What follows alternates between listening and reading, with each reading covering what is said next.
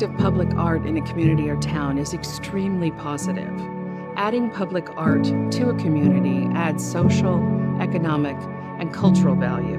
But the real secret sauce is in its aesthetic vitality that the public sculpture lends to a specific location. We're lucky. We live in the Woodlands, and we get to pass by public sculpture on our way to the grocery store, to school, or to work.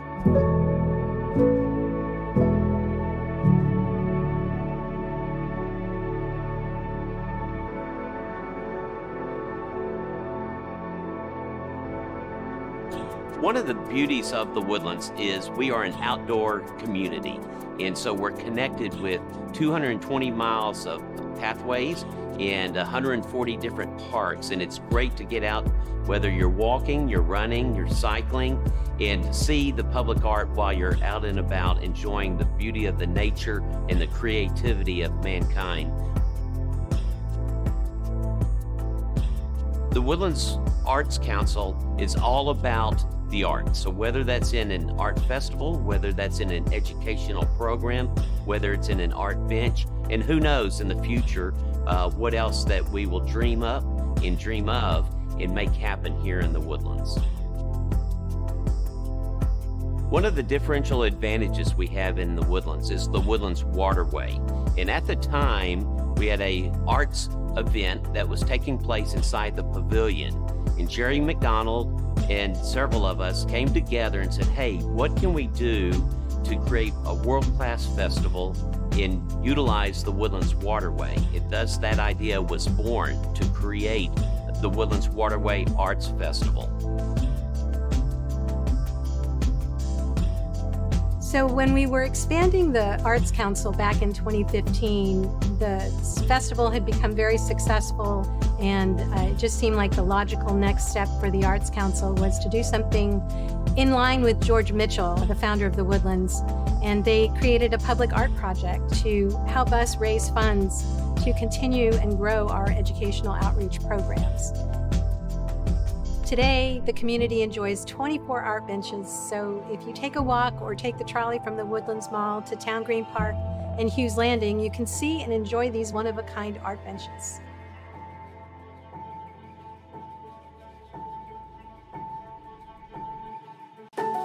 When we bring an art bench to the Woodlands, it takes 2 years. First, we reach out to the community and announce the underwriting opportunity. We have art benches that are underwritten by individuals who love art, our community, and are called to leave a legacy, along with local companies who feel the same way. A donation of $15,000 to $25,000 per art bench, determined by the location, benefits the year-round education and outreach programs of the Woodlands Arts Council.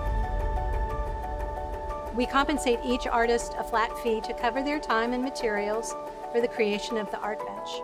And then we put together a jury. They review each submission and pick the final 3 designs for the underwriter to choose from.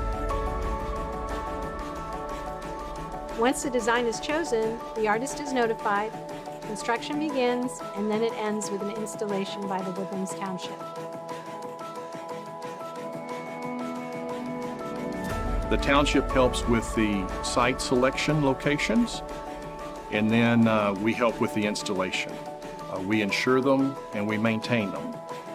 The donation agreement that the township has with the Woodlands Art Council stipulates that they will be in that location for at least 5 years. We've had benches in their original locations for longer than 6 years. I believe some of the benches, because of their size, their magnitude, and the materials that they have been made with, will be there probably in perpetuity. The positive effects of the art benches in the Woodlands has been tremendous. They're one of the pieces that makes the Woodlands different from all other communities. Having these art benches in our public art collection, and so it makes it a very special place in one of the greatest communities in America.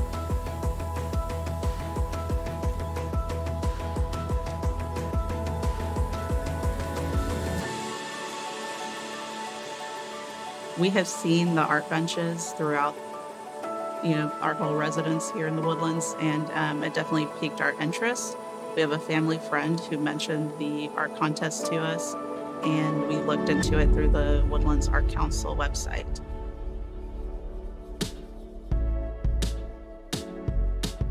When we first started looking at it, we thought seriously and really hard about the word love, but we decided that we would add the letter D to it, the end of love. So to add the connotation of love, almost like in a way it's like a forever, something that will never change. We, got together, collaborated, brainstormed, and our creative process goes from sketches to modeling and, physically, or just modeling and computer software-wise. We also wanted it to be interactive, so we tried to do all these kind of layers of you can speak through it and you can see it visually, but then you can also kind of experience it by sitting in it, taking photos. As an artist, being able to showcase something that's open for the public, anyone can see it any time. I think there's something really freeing about that. It's not enclosed, no one has to go to a gallery. It's very universal, and having the opportunity to have such a large audience that the Woodlands kind of brings to the table is great for an artist.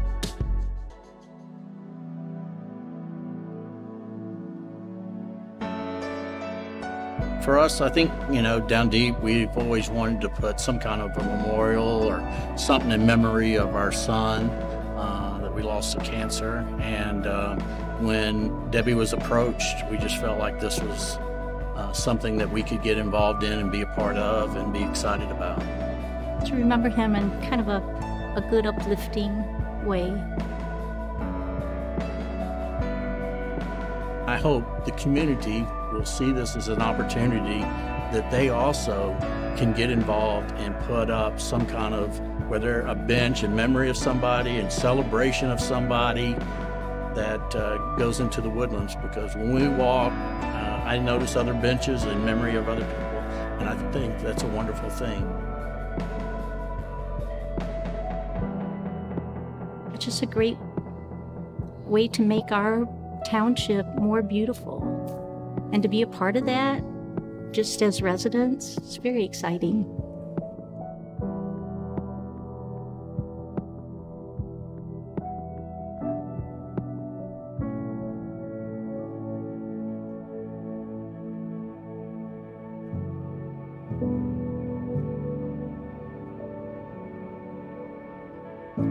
Art demands engagement. Public art specifically. As you walk past it, it captures your attention. I think if people choose to engage with public art, they really enrich their lives. When do we ever spend time really thinking about how things make us feel? And when we do, we are sometimes transported back, sort of a time travel in our own life, our own book of memories, or we may look at a piece of public art and ask ourselves how it makes us feel, what does it remind us of, and that might jettison us forward in an idea that maybe changes over time. I would encourage people to engage with public art in the Woodlands, specifically the Art Bench collection. Public art is free, and it's for everyone. Its very nature removes the barriers that exist between art and people. To give a gift of art to your community is a grand gesture of love and a living legacy of your contribution to the society.